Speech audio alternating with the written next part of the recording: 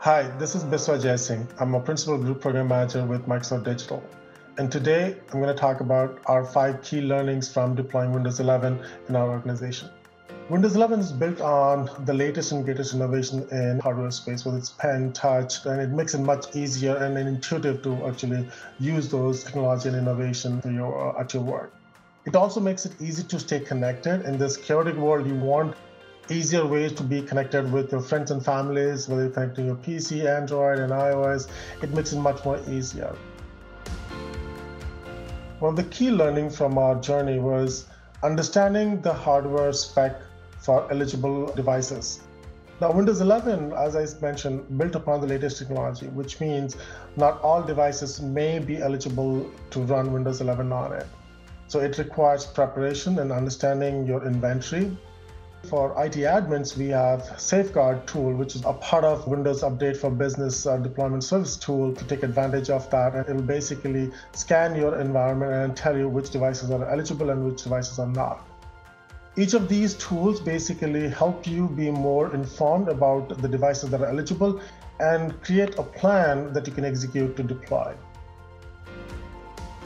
Not every device is eligible, which means not every employee may get Windows 11 on a physical device. That doesn't limit their ability to experience Windows 11.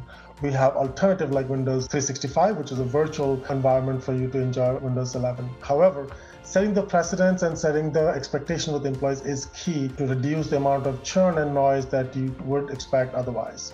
The most important learning in our deployment story was how we deployed Windows 11 at Microsoft.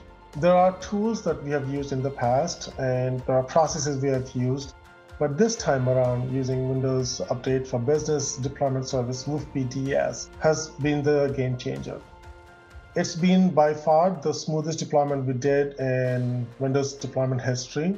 Like any other customer, we have a hybrid environment wherein our devices are managed in Active Directory and Azure Active Directory.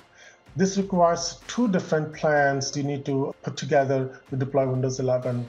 But with WoofBDS, it's only one plan and an intelligent plan that makes it simpler for the lives of our IT admins trying to deploy Windows 11.